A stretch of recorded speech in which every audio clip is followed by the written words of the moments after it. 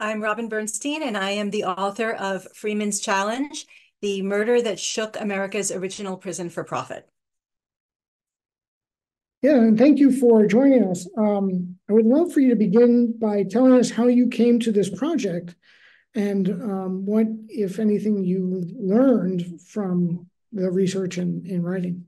Sure. Well, I came to the project by accident. I was looking for something else, and that is very often how historians find their projects.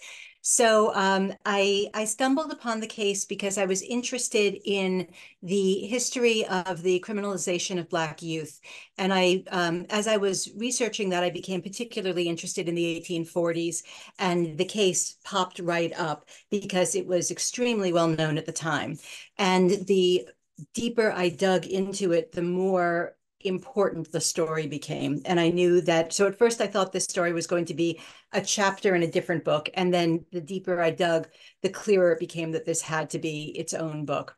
So, in terms of what I learned, I learned so much. The book transformed how I think about prisons. And my hope is that it will transform how some readers think about prisons. When I started writing the book, I could be described as probably a pretty typical liberal when it came to prisons. I thought that prisons were bad and there should be fewer of them. I thought that prisons were racist and there should be less racism in the criminal justice system. I basically thought that prisons should be fewer, non-racist, and more humane. And that's a basic liberal perspective. By the time I reached the end of the book, I had a very different perspective. By the time I finished the end of writing the book, I had a very different perspective. What I realized was that the sense that prisons are inevitable and necessary, which is absolutely a sense that I admit to having when I started writing the book, the sense that prisons are inevitable and necessary was something that people believed in Auburn practically before the prison was even built. I realized that this idea that prisons are necessary has been instilled in me and instilled in everybody, many, many people that I know. It's been instilled over 200 years, and it's been instilled by people who don't care that much about justice. It's been instilled by people who care about enterprise and capitalism and business. And once I came to realize that, I realized that the onus should be on prisons to justify their continued existence rather than on prison abolitionists to justify ending prisons. Yeah, and I think that's such an interesting point because the story begins very much in the prison, and then it also creates in a way what follows when William Freeman, who you follow through his initial incarceration, his release, his horrific murder, and then his reincarceration, the way in which the prison structure was very much a catalyst for creating William Freeman, the murderer, not only in his mind, but also in behavior. And I would love for you to tell us what Auburn Prison continues to be, and how William Freeman and other prisoners, especially everyone in there, lived. What was prison life like in Auburn Prison in the 1840s? Sure. So the Auburn State Prison was America's original prison for profit. And what I mean by that is that it was the prison that invented the idea that a prison could be an economic enterprise as its root, not incidentally, but that the purpose of a prison could be the central foundational purpose of a prison could be to make money and to make money and to be an economic stimulus. And this is, of course, something that we all live with today. I mean, if you want to establish a prison, if you want to build a new prison in a town somewhere, what's your argument going to be? Your argument is going to be, this will bring jobs. This will be good for the local economy. That is an argument that originated in Auburn, New York in 1816. This was an idea that was created, and it was created by businessmen, by white businessmen who lived in Auburn. Auburn was at the time a tiny little village in the Finger Lakes region of New York State. And these entrepreneurs got the idea to establish a state prison that would absorb state money that was available, and that this state money would grow the village into a city. And that is exactly what happened. So, so it was a paradigm shift in American carcerality. So that's what the Auburn State Prison was, and it is still open today. It is now called the Auburn Correctional Facility. It is the oldest continuously operating maximum security prison in the United States. It continues to be a source of manufacturing, and that's something I should have said in the beginning, was that one of the things that distinguished the Auburn State Prison was that it had, from the very beginning, it had factories built into it. And in fact, the prison was deliberately built on the banks of a powerful river. And the purpose of building it on that outlet was to provide water power. And that was actually explicit in the deed, that it was going to provide water power for factories. So the factories and what they were going to produce was imagined literally before the prison was built. It was imagined into the siting of the prison. I almost said the business, and it was a business. So, so manufacturing of consumer goods was part of the prison from the very beginning, and manufacturing to this day is still a part of the Auburn Correctional Facility. Every license plate in New York State is produced in the Auburn Correctional Facility. So if you have ever driven a car in New York State that has a New York State a New York State license, if you've ever seen a New York State license plate, that was produced by a prisoner in the Auburn Correctional Facility, which originally, 150 years ago, incarcerated William Freeman.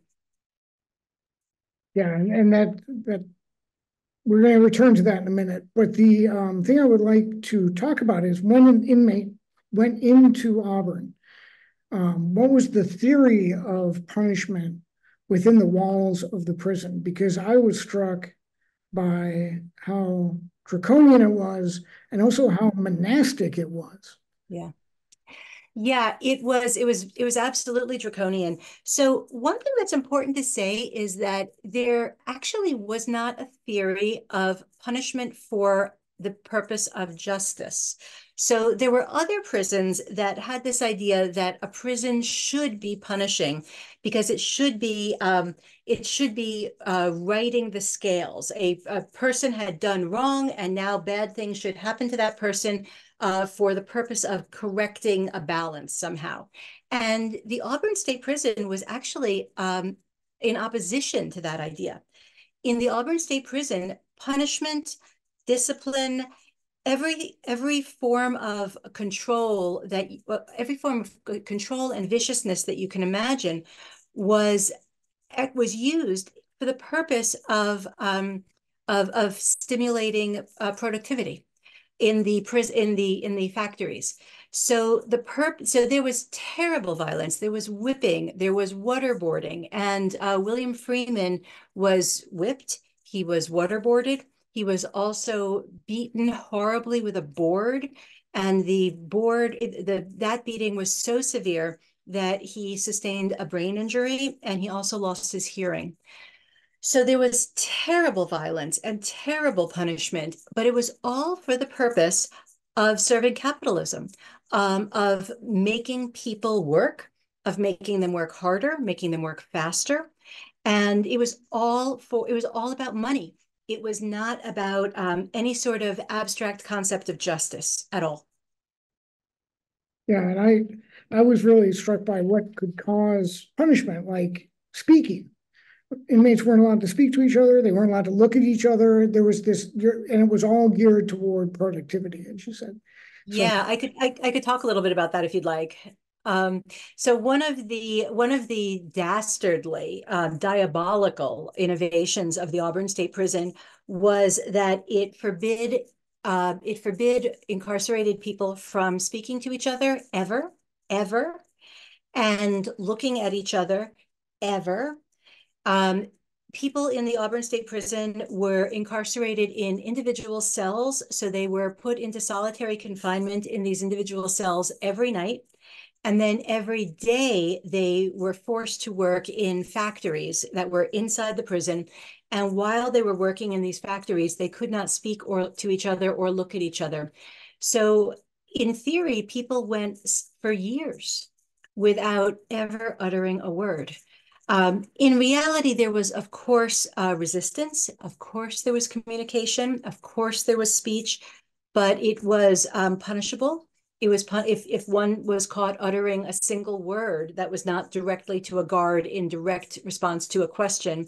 If you spoke a single word beyond that kind of communication, you risked beating, whipping, waterboarding, and of course, all of those punishments were in fact meted out, and they were meted out to William Freeman. So it's an extremely brutal and torturous kind of existence. William Freeman was incarcerated alongside a man named Jack Furman, and Jack Furman was the man who was arguably responsible for Freeman being sent to prison in the first place as punishment for a horse theft that Freeman always claimed was innocent of. And he always claimed that the person who really stole the horse was Jack Furman. So Freeman went into the Auburn State Prison furious at Jack Furman. And Jack Furman, a little bit later, was in a totally separate case, also sent to the Auburn State Prison. He was sent to the prison for bigamy, not for theft. And they served alongside each other. And when William Freeman was liberated from the Auburn State Prison, when he got out, one of the first questions he asked was, "Where is Jack Furman?" Because he wanted to confront Jack Furman. And he found out then that Jack Furman had been incarcerated side by side with him for years, and he didn't know. And the reason he didn't know was that they weren't permitted to look at each other's faces. Let's talk a little bit more about William Freeman, because the book very much is his story. And so, as you said, he was convicted of a horse theft that he may or may not have done, or he didn't do. And he enters this environment that we just described as a 15-year-old kid. Mm-hmm. And he emerges a completely different person, like eight or 9 years later, right? Five years later. Mm-hmm. So can you tell me kind of what his experience was and how he came out? Sure. So the first thing I'll say is that William Freeman was an Afro-Native boy. He was 15 years old. He was the grandson of a Black couple that founded Black Auburn. So he was the grandson of Kate and Harry Freeman, who had been enslaved and forced to build some of the first non-Native homes in Auburn, starting in the 1790s. And while they were building White Auburn, they simultaneously built Black Auburn. They were some of the founders of the Black neighborhood, which was called New Guinea. So William Freeman was born into a family that was loved, and he was loved. He was born into the single most important Black family in town. So this is who he was. He also was born into a family that was affected by the abuse of alcohol. And he was born into a family where he lost his father at a young age, and his mother really struggled to raise him. When he was 15 years old, as I said, he was accused of stealing a horse. He always insisted that he had not stolen the horse. He was unwavering in that. There was no physical evidence against him. All there was the word of this other person, Jack Furman, who probably did steal the horse, most likely, although we'll never really know. And I should say that we don't actually know for sure whether Freeman stole the horse or not. I personally believe he did not. And part of the reason I believe that is that later on, after he was liberated from the prison, he did, in fact, steal two horses, and he openly admitted that. But he was unwavering in denying stealing the first horse. So my belief is that it was true. So he was 15 years old. He had been accused of horse theft. There was no physical evidence against him, just the word of an adult, Jack Furman, an African-American adult, and he was sentenced to 5 years hard labor in the Auburn State Prison.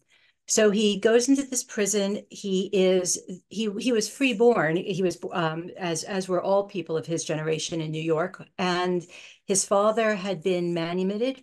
His father had been born enslaved, but had become free as part of New York State's process of gradual emancipation. His mother had always been free. So he's part of this family that had been struggling toward freedom for decades. And all of a sudden, he's thrown in the Auburn State Prison, where he is forced to work, as he put it, for nothing. And he is incensed, and he resists from the moment he gets into the prison. He is resisting, and he is saying that it is unjust to extract his labor for nothing. And he meant two things by nothing. He meant no pay, and he also meant no crime. He meant both of those things, and he was explicit about that. So he spent 4 years resisting in the ways that people resist in prison. He resisted by not working very well. He resisted by sometimes handing in the same work multiple times. This was called playing old soldier, where you would be forced to manufacture something. So you would manufacture it, hand it in, somehow swipe it back and hand it in again. So it looked like you were producing more than you really were. And we should understand this as resistance against the system. The system was robbing him of his labor, and he was stealing it back. This was a conscious strategy of resistance, or tactic of resistance, and many people in the prison did it, including William Freeman.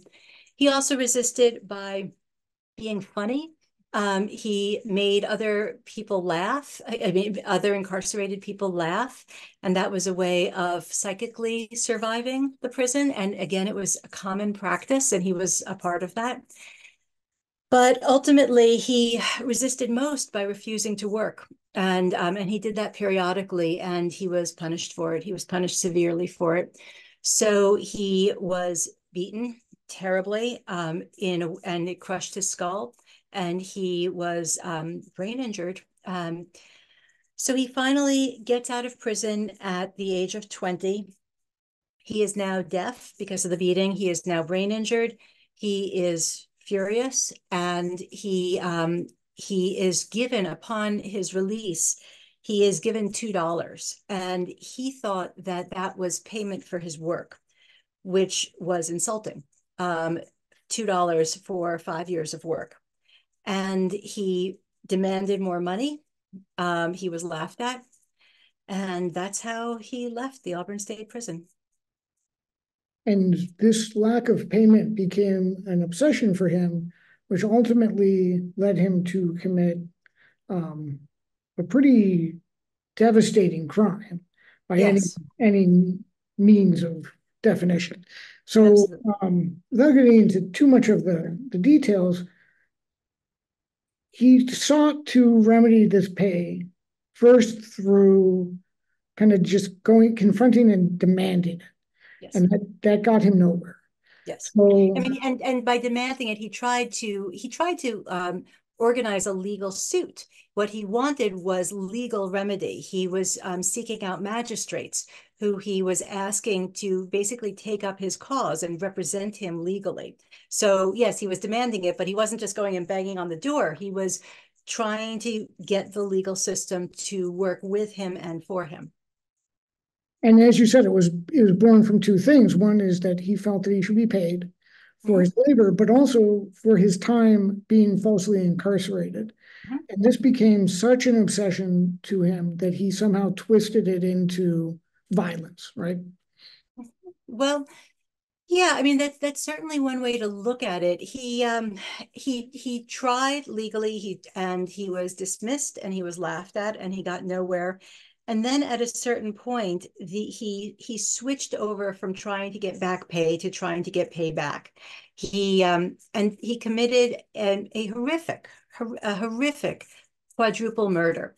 And what was so terrible about the murder was not only that it ended 4 lives, and not only that it was extremely gory, and I will not describe it, although it is described in the book.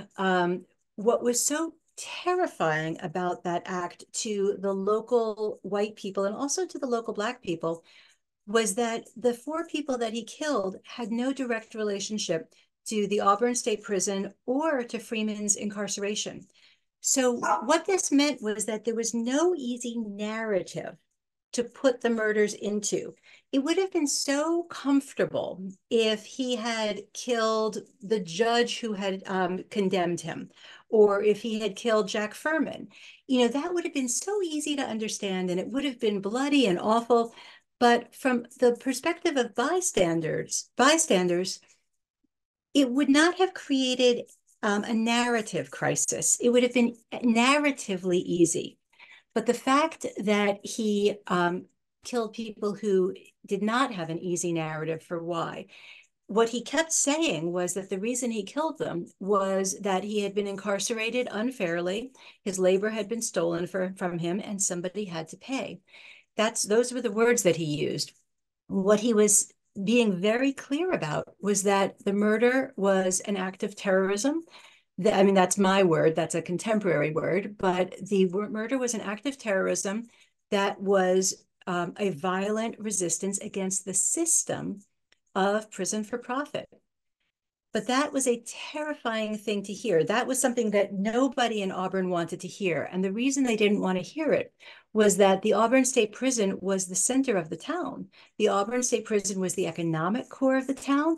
It was also the center of the pride of the town. Auburn was the name of the prison. It was the name of the system of prison for profit. And it was the name of the city.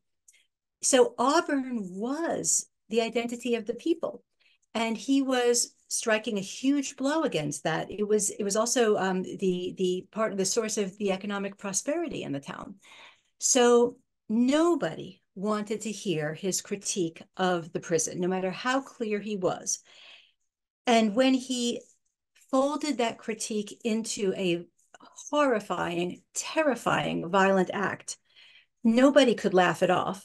Nobody could simply ignore it, which is what they had done before to his critique. But they didn't want to listen either. They had to find a way to not hear what he was saying. And so what they did was they created their own story to replace what Freeman was very clearly saying. And the story that white Auburnites made up, because they had to come up with a reason why he did this. And the reason couldn't be that the prison was unjust, that the prison was generating violence. That couldn't be it. So they had to come up with their own story of why he did this. And of course, the story that white Auburn came up with was that he did it because of Blackness itself, that he did it because of an essence, a racial essence that was in him and that was in all Black people, was the libel. That was the racist story that white Auburnites made up. Yeah, and I want to back up just a minute, because I think what I was shocked by in the book is that he survives the capture, and he wasn't immediately lynched. There was no prison invasion to grab him. He survives a whole trial, and eventually dies in prison before sentence is carried out. But again, it was the North, and maybe you could speak a little bit about how how he survived to tell this story, and how one of the things I was also struck by was locals could just walk into the jail and interrogate him. Yes. And again, normally one would think if white people are entering the jail, it's to grab him and take him out and lynch him. Yeah. So maybe you could talk a little bit about the Northern sensibility and how this story of Black criminality and Black innateness kind of formulated through these interrogations too. Sure. So they did try to lynch him. They tried, there were two distinct lynching attempts, major lynching attempts. And then there were multiple smaller scale lynching attempts. But the white people in Auburn absolutely tried to lynch him. And a huge crowd of people tried to lynch him twice. So, so in both times they were thwarted by individual white people who were associated with the law, who basically wanted the rule of law to take precedence. And so they did not thwart the lynching attempts because they liked William Freeman, and they did not thwart the lynching attempts because they were anti-racist. They thwarted the lynching attempts because they sincerely believed that he should be put on trial, found guilty, and then killed. So they protected him from the lynch mob in order to protect their own ideas about criminal justice. So that's how he survived long enough to be jailed. So while he was awaiting trial, he was put in jail, and he was put on display. So thousands of people were permitted into the jail, not into the cell, but into the jail. And you have to realize that this jail cell is very small. It's 8 feet by 8 feet. So when spectators were pressing up against the bars, they were very close to him, and he was chained to the floor. He was injured, and there were thousands of people who came to gawk at him, and to scream at him, and to throw things at him, and to spit on him, and to vent their rage. But they also came to ask him why. And that was the question that everybody had. And this relates to the question that all terrorism provokes by design. Terrorism forces survivors to ask, why did they die and I didn't? Why was it them and not me? And what is particularly disturbing about terrorism is that it provides no easy answer to that question. There was no reason why it was them and not you. Why was I not in the Twin Towers on 9/11 and other people were? There is no good reason. It could have been otherwise. So that's terrifying. That is really disturbing. And that's part of how terrorism works, by terrifying, by not giving easy answers. So people came to the prison, to the jail, to demand easy answers. They wanted easy answers. They wanted to hear a reason why that they could understand and put in a nice, neat little box and go about the rest of their lives. And of course, he resisted. He kept telling them over and over why he did it. And that was exactly the answer they could not hear and did not want to hear. So they had to ask again, and more and more. They kept demanding the real reason because they just could not hear what he was actually saying. Yeah, and I want to jump ahead now to the trial, because that creates two narratives that are incredibly close together, but the defense and the prosecution create a story as to what happened or why it happened. And I would love for you to tell us how they differed and how they were the same. Sure. So he was put on trial. William Freeman was put on trial, and it was called the trial of the half century. It got very big in the news very fast. It made national news. Part of the reason it made national news was that it was so disturbing and so terrifying. But it also made national news because his defense lawyer his pro bono defense lawyer was William Henry Seward. Seward had very recently been the governor of New York State. And 20 years into the future, he would be Abraham Lincoln's Secretary of State. If you've ever heard of Seward's Folly, which refers to the purchase of Alaska by the United States, that was William Henry Seward. He brokered that purchase. So you have a past governor defending him pro bono. And then on the prosecution side, the prosecution was led by the son of a recent president, by John Van Buren, who was the son of Martin Van Buren. So already it's a celebrity trial, and for all of these reasons, it got reported on nationally and repeated. So the prosecution and the defense had different arguments. The prosecution's argument was a straight up racist, essentialist argument. What the prosecution basically argued was that William Freeman killed because he was inherently vicious, and he had always been vicious. The prison had nothing to do with it. And and the reason that he was vicious was specifically because of his race, because of his African American and also Native American heritage. So this was a straight up essentialist form of racism. And this is the kind of racism that Ibram Kendi calls segregationist racism. So the races are different. They have different qualities. They have different properties, and this is just how Black people are, was the libel that the prosecution was making. The defense had a very different argument, and the defense's argument was a relatively new one and novel at the time.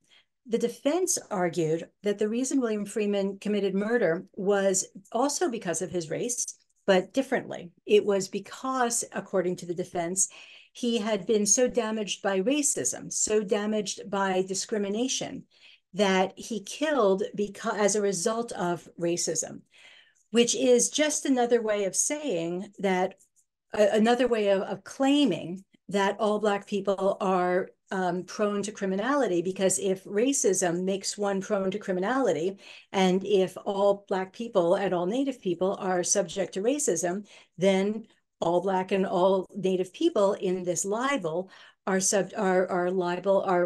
more likely to be criminal. So this was a different form of racism, and this is the form that Ibram Kendi would call assimilationist. So both of these forms of racism were being articulated at this moment. And in William Freeman's trial, the assimilationist version of racism that Freeman killed because of racial discrimination had traumatized him, basically, that was relatively novel at the time.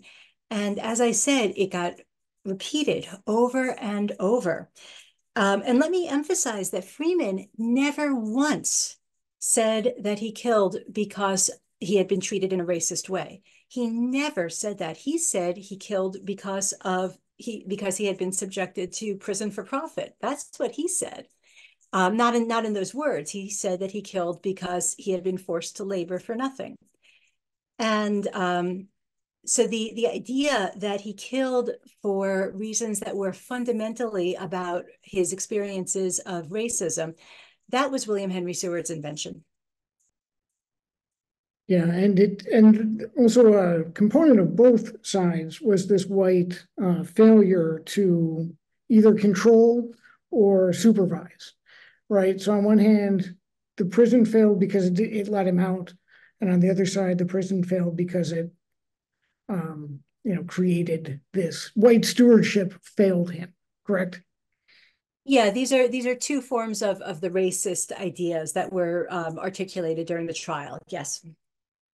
So of course, the verdict is he's guilty, and he's capital punishment is his sentence, but he doesn't ever make it to execution day. He dies in prison, correct? And then yeah, he dies in jail. That's right.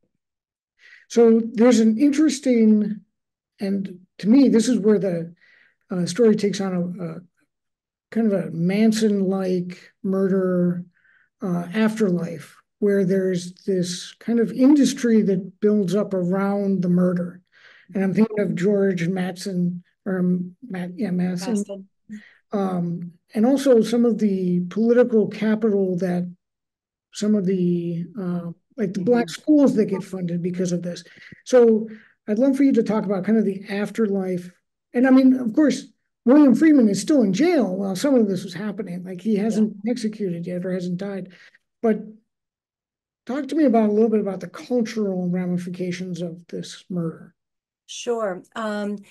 So a lot of people rushed in to benefit from the murders, and a lot of people rushed in to benefit themselves. One of the people who benefited himself quite handsomely was a white reverend named John Mather Austin. What Austin did was, throughout the trial, cozy up to Seward and make himself an ally to Seward, who he had not known before the trial. And as a result of that relationship, he became a member of William Henry Seward's inner circle. And as Seward's star rose and rose and rose, so did Austin's. During the Civil War, 20 years later, Austin became the paymaster for the Union Army as a direct result of his relationship with Seward. So he is an example of somebody who benefited ultimately from his manipulation of the trial. So that's one example of a person who benefited. You just referred to George Maston. George Maston was a local theater impresario who did something astonishing. What he did immediately after the trial was commission some local artists to paint enormous paintings. And by enormous, I mean like the size of a wall, enormous canvases of the murders. And then what Maston did was he created a traveling show where he would put these paintings, roll them up, put them in a wagon, take them to a town, put them up in some sort of a space. It could be a town hall, it could be a hotel, it could be a museum. He would put them up, and then he would do this nighttime performance where he would hold up a candelabra to show the details of the painting. And as he was holding up this candelabra, he would narrate the story. So it was sort of proto-filmic. It was like an early film before film had been invented. And while he was making this dramatic nighttime performance, there would be melodramatic music playing. So he performed this show in some different forms on and off. He performed it for a half century. So he was going all over New York State performing this story, and it was apparently a very shocking and striking story that people talked about decades afterwards. They would remember it because it was such a powerful performance. So, and the way he told the story, it was very much the prosecution's version of the story. So basically, William Freeman was very simply a monster. He was a monster because he was a monster, and he was a monster because of his race in this libelous story. And that was the story that white people all over New York State paid to hear for half a century. It appealed to them. It was giving them something that they wanted to hear and that they were willing to pay for. So these are a couple of examples. Meanwhile, the Black community was devastated by these events. You know, you have to remember that William Freeman was part of the founding Black family, and he had committed this horrible, atrocious act. So the Black community was differently devastated by this crime, and they had to figure out how to live afterwards. They had to figure out how to come back together afterwards. And one of the things that they did was use the crime as an excuse to raise money for a Black school. During the trial, the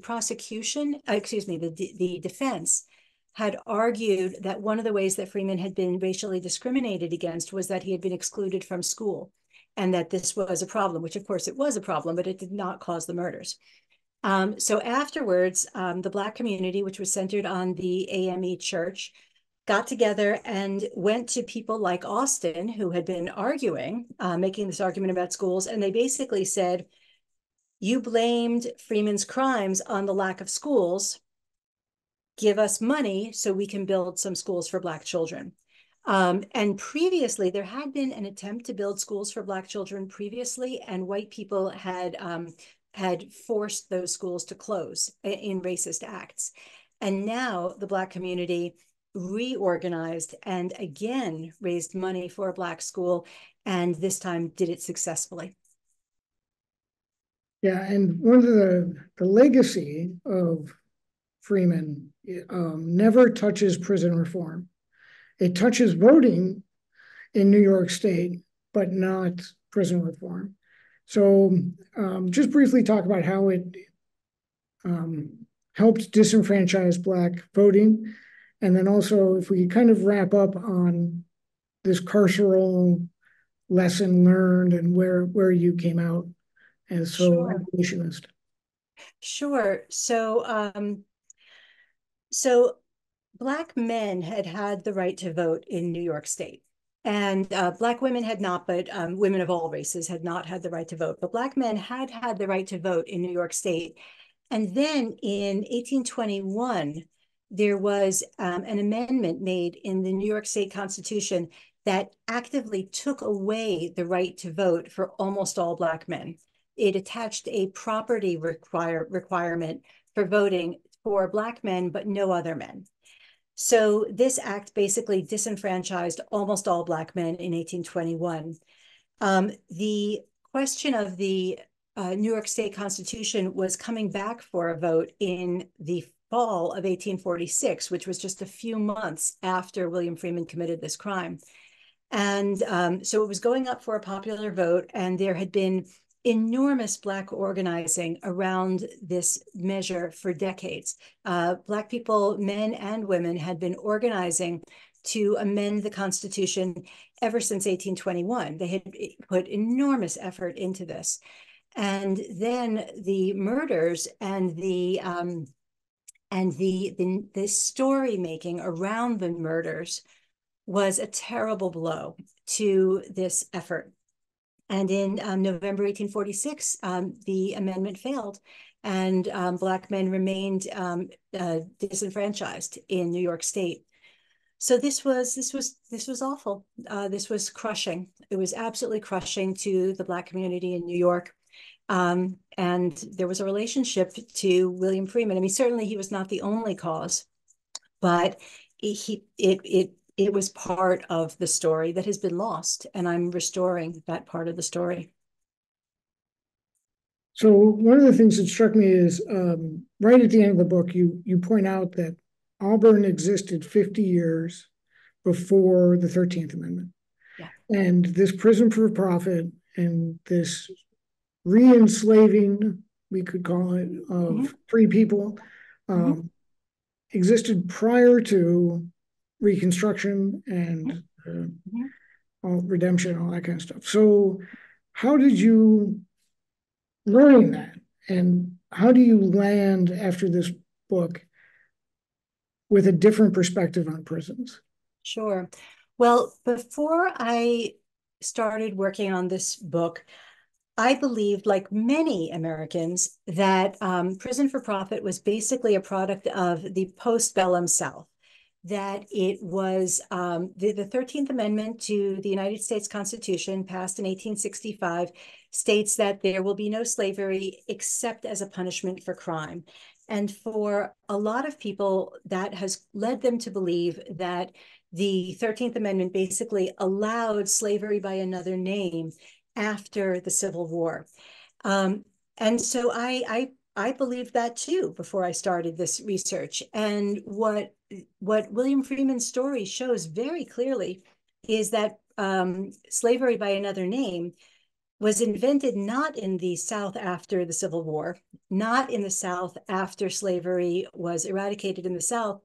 It was invented in the North 50 years before the 13th Amendment, long before the Civil War, but it was invented in the wake of Northern slavery rather than Southern slavery. Northern slavery, slavery in New York State, was being gradually eradicated starting in 1790. Well, it had one start in 1799. 1799 was an important moment in one wave of gradual emancipation. And the Auburn State Prison was slavery by another name in the North. And by the way, they did use the word slavery. People who were incarcerated in the Auburn State Prison were called slaves of the state. So it was explicit. It was absolutely explicit. And so one of the things I learned, what I realized was that by focusing on slavery by another name, carceral slavery in the South, what that has done is it's let the North off the hook.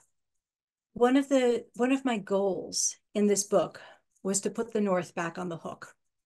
I want the whole world to know that that prison for profit in the United States was developed, instituted, invented in the North 50 years before the 13th Amendment, and that it spread from the North. So we can look at prisons like San Quentin in California. San Quentin was built on Auburn's model. And that's just one of the examples. There are prisons all over the United States and all over the world to this day that were built on Auburn's model.